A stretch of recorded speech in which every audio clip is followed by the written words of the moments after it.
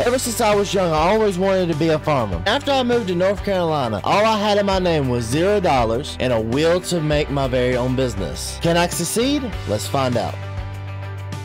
Alrighty, so I just got off the phone with one of my buddies and he wants me to cut some grass for him and bail him up. So hey, I ain't going to complain about that today. Before I do head out, I want to kind of tell y'all exactly why we're not using this tractor today. The reason is because hydraulics, of course, are still bad on it. We got to replace those. Transmission slipping, we got to take it to a mechanic for him to fix that. It's just going to be a lot of repair work, but I've already gotten that price tag. It's going to be $2,000. We'll hopefully make the rest of that today because I have 2 jobs lined up for the day, but I also do want to buy my own mower. But we're going to go ahead and head on down to where we got to get some work done. Alrighty, so I've already talked to him this morning. He said that we're fine, just go ahead and get out of work. This is the field over here that we will be cutting. This one and technically that over there. So we'll go ahead and get this all cut up, baled, wined, and dined. So this tractor we're going to use right here, a little utility tractor. So it ain't nothing impressive, but it's a good little tractor. So let me get back here, pull the PTO off. Alright, there we go. And he said a mower. What kind of a mower is this? Well, looks like we're gonna be mowing for a minute. This ain't really the best mower for this grass because this is the what I like to call good grass right here. It's not like low quality grass. This is no weeds in it. It's really good high quality grass. And after we got the mower dialed in, we went straight to work cutting all the grass. After we got done cutting the grass, we went ahead and switched over to the windrower to make sure we get everything in nice and neat and orderly lines. So we're having a problem. Yep, the whole bearing inside is busted. Yep, that one wheel keeps collecting a bunch of grass, seeing if it would just go away on by itself. It didn't go away by itself, so we got to head over to the dealership real fast, pick up that new part, or I can't do my job effectively. If we replace that wheel right there, we won't really have any problems at all. After we got into the trouble, we head down to the general store, which it ended up costing us $100 for the part we needed. And after we got the part, I decided to browse around for a few seconds, see what they had in stock,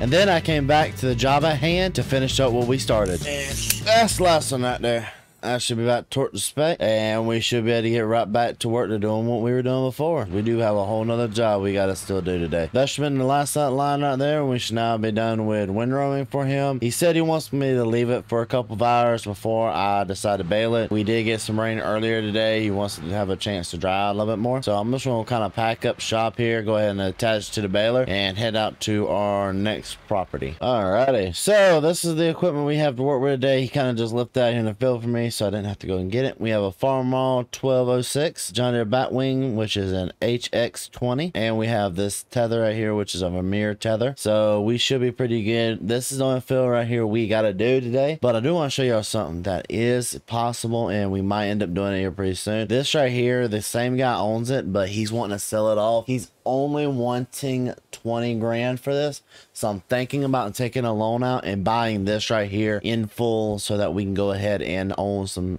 hayland. But we need to focus on getting our tractor started first so that I can show the banks that we have something. Oh yeah, this is gonna be a lot faster right here, ladies and gentlemen. We'll say we have been mowing here for a little bit now. Everything looks like this mower is running really good. This is definitely a type of mower I wouldn't mind getting on the back of my tractor. He told me that he only paid 15 grand for it brand new. That ain't really that bad of a price at all, and I think that's kind of worth it to me. And we are now getting done with the last little bit of mowing right here, and so I'm gonna kind of go ahead and put this up over here just so that we are getting everything out of the way. And now we just got the easy job of sitting here tethering it. And he said that we're gonna leave it for a couple of days out here in the field just so he gets all the moisture out of it, and we can honestly bale it up, windrow it, and bale it up at a different time. Which how much he's going to pay me, I'm going to take that money and I'm going to go and put that directly into a mower. This right here looks like it's doing good, and while we've been sitting here, I've been on the phone calling up some different bankers, and I did find a banker that said if I go down there and sign the paperwork today, we can end up with that new land as soon as tomorrow. That would be great to be able to go ahead and own our first piece of land. That just really puts us one step closer to buying my grandfather's old farm, and that's really what we are wanting to do. We're wanting to buy that old horse farm, and that will allow us to actually make more money off of it. They even said that they'd go ahead and give me a $50,000 loan, which I know some of you are like, $50,000, that's a lot of money. That is a lot of money. But I called the guy who owns this field. He said after I get this cut of grass off of it, he'll sell it to me for another $20,000. Then we have $10,000 of operational costs. That means we can go and afford certain things like a new mower. And we are now officially done with this field. It is fully tethered. Now he'll bring his windrower and his baler over here, and in the next episode hopefully we'll end up baling that. I'll go ahead and call him up, get him to deposit that money into my bank account, and let's go look at some stuff at the dealership. You too, sir. You have yourself a good one.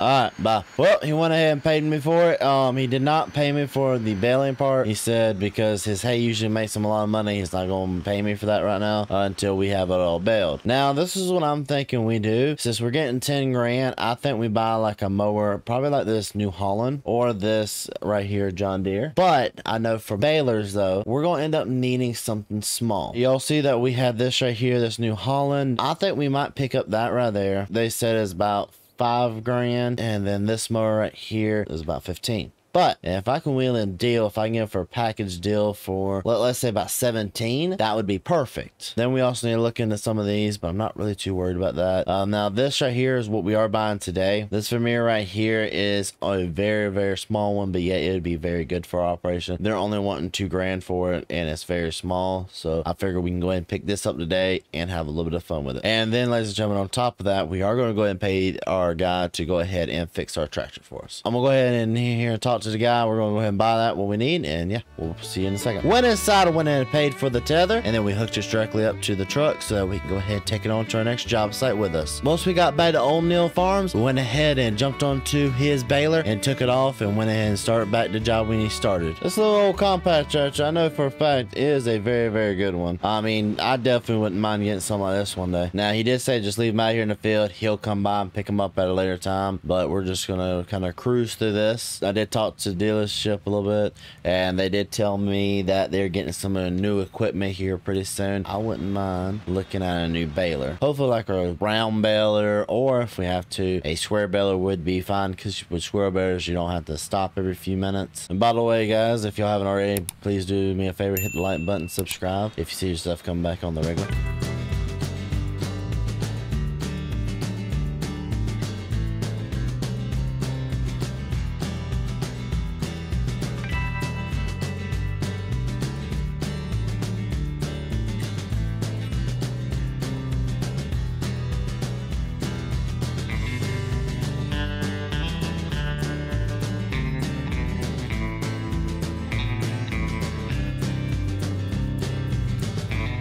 That is the last bell. So we are now officially done with this field right here, and I'm gonna go talk to the old man, see if I can go ahead and get paid and I can get out of his way. And he said just kind of walk up to the house here when we're done. Alrighty, so I just made another 8 grand off that right there. We might go ahead and load up the tractor real fast and take it on down to the local mechanic shop so that we can go ahead and fix it and get it back as quick as possible. Alright, so we just had the $50,000 deposit into our account, and I'm gonna go and see if we can pick ourselves up that mower combo. Alrighty, and after some negotiation, I got him down to 18,000, which is a really fair deal for this. All I gotta do is go pay my buddy his 20 grand, and we'll officially own our first field. They said I can leave these out here until I can get time to come pick it up with the tractor. Alright, so I went ahead and called him real fast, and he transferred the money to his account. So we officially do own that there field. But ladies and gentlemen, here's the kicker. We have 1 year to produce all that money back, or the bank is going to take the land from us. But ladies and gentlemen, that'll be it for the end of the episode. Comment today, ladies and gentlemen, is